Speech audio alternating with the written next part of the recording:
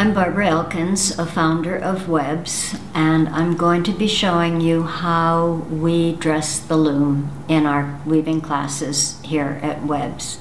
The method that we use is called back to front with a raddle by yourself. I hope this works for you as well as it's worked for all of our students. We need some equipment to get started. You need some string, a tape measure, shoelaces, some rubber bands, and paper bags. Then, of course, we need a warp. On a loom with a flat back, you need a raddle that can sit flat. I like to use shoelaces.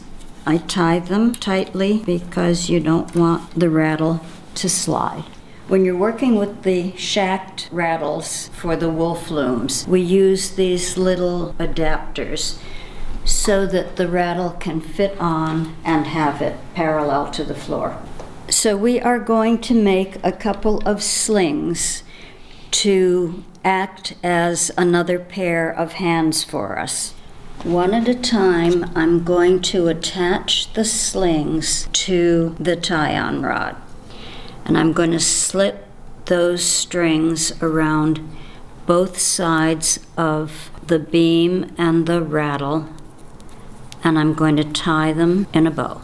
The second one, we make a loop, we catch it on the apron rod, and we tie it around the beam and over the raddle in a bow. We need another set of slings to hold the lee sticks. Hold the sling so that it's at about heddle by length. Make an overhand knot, and then I will do the same thing for this side of the loom. And we don't have to be precise. If it's a little bit longer, it's okay.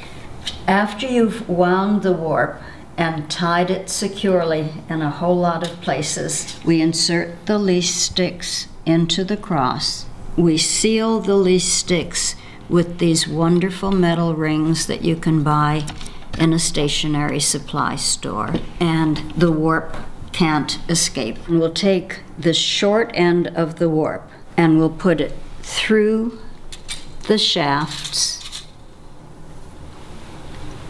and we'll catch the loop on a peg in the raddle. Attach the metal rings to the loops that we made, and we need to catch this loop that signifies the very end of the warp onto the tie-on rod.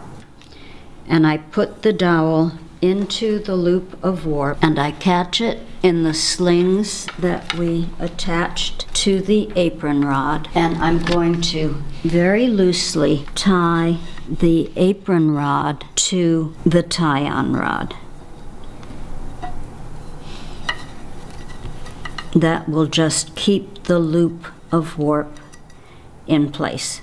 After a while, we'll tie very tightly, but we're not ready yet. We will untie the tie at the beginning of the warp. We will untie the red threads on all four sides of the cross. I tie my warps very tightly.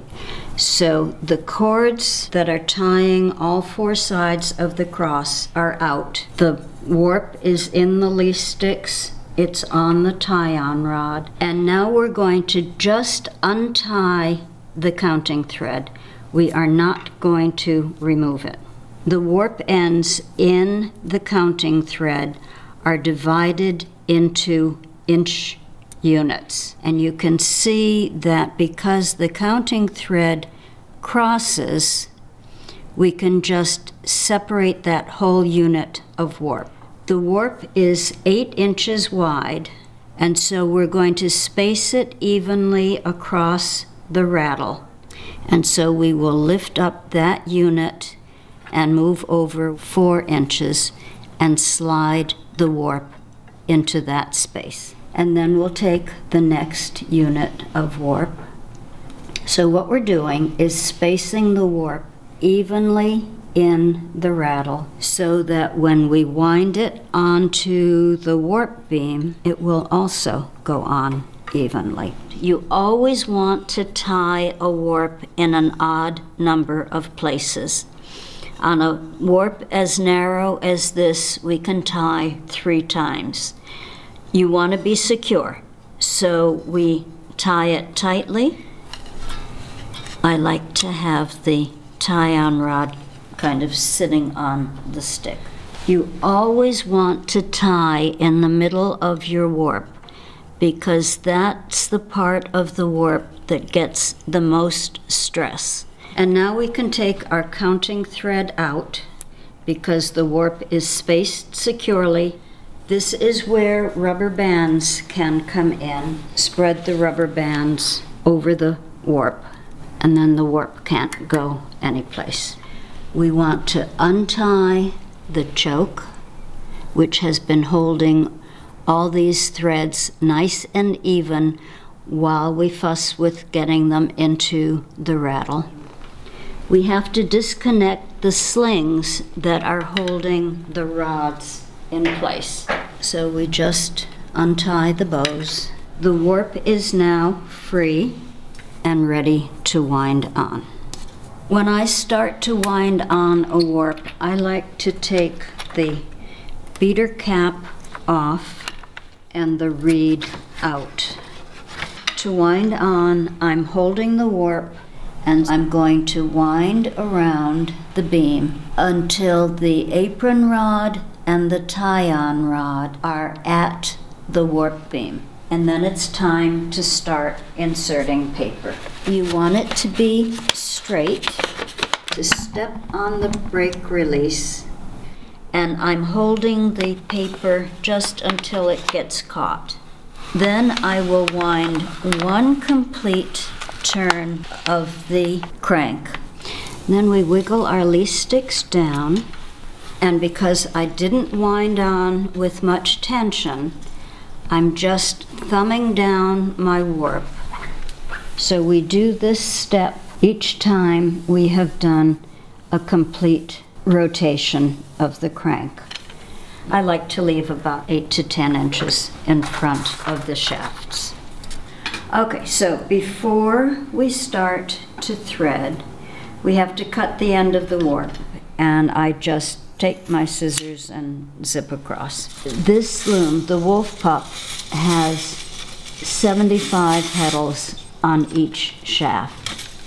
The warp has a total of 144 ends, which means that if we're threading on 4 shafts, we need 36 heddles on each shaft. I'm going to thread 1 end on shaft 1, 1 end on shaft 2, and 1 end on shaft 3. When I take my warp ends to thread them, you must take them in order as they come off the cross. Pull them around and thread them. The convention is that you thread from right to left. If you count out the heddles that you're going to be threading, and you count out the next 3 warp ends in order and you thread them, if you wind up with no ends and no heddles, you're pretty likely to have threaded them correctly.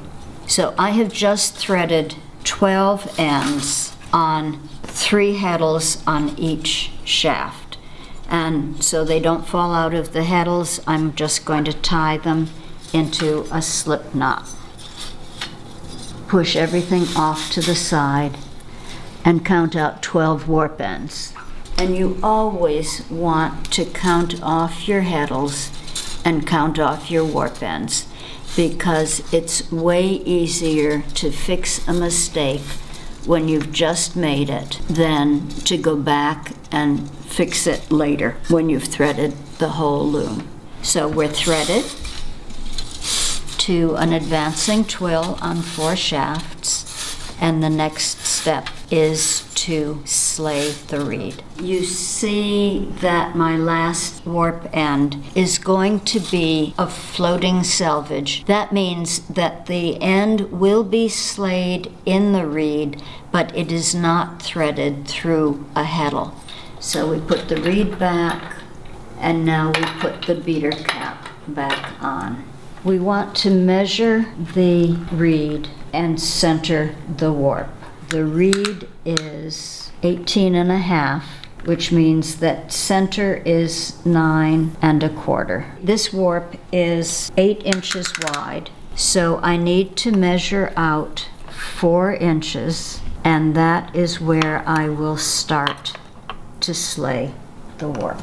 And as I said, it is one end in one dent and 2 in the next. It really doesn't matter if you start with the single end or the double ends. So one end and then 2 ends in the next dent. And we are taking these warp ends as we threaded them. We don't want to cross them. So every inch I just make another slip knot in front. Now you may notice that I'm slaying from left to right. The drafts are written from right to left, but it really doesn't matter whether you slay from left to right or from right to left. In general, as long as you wind up with a loom that is well dressed, what you do is up to you. Okay, so we are beamed, threaded, slayed, and we are ready to tie on. When we're ready to tie on, the first thing we need to do is take the least sticks out, and then we want to take the raddle off. We want to bring the apron rod up and over the breast beam, and then we tie on. I start in the middle, and I take a unit of threads. In this case, I've got 12 ends here, and I bring it over the apron rod and split it, and I tie the first half of a square knot. And then I work out from side to side until everything is tied halfway. Now you can see here how my floating selvage is riding higher than the rest of the warp. And that's so that when we are weaving, we catch that floating selvage, and so the outer warp ends are always caught. Okay, so we have the first half of our tie done, and if you run your hand across the warp, you notice immediately that the middle is looser. So the way I do it is I go back now and start in the middle. I snug it up and I tie the second half of my knot, and I drop the tails down. And there will be less to snug as you work your way out to the ends, because they were the ones that you tied more recently.